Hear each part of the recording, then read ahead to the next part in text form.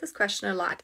And here's what I suggest you do. If you're not making yet $100,000 a month with your online business, I do not think that you should hire a sales team or outsource essentially your sales calls to a team or to one person that you're hiring for that. And the reason that if you essentially haven't really nailed your sales process, meaning especially like your sales calls and, learning how to close your offers of your business, then it's going to be extremely hard to just hope that a sales team, is going to do it for your salesperson. And of course, you might not be so great at sales and there might be someone else that is better out there. But this is the one thing you should not outsource when you essentially suck at it. You have to learn how to become better at sales.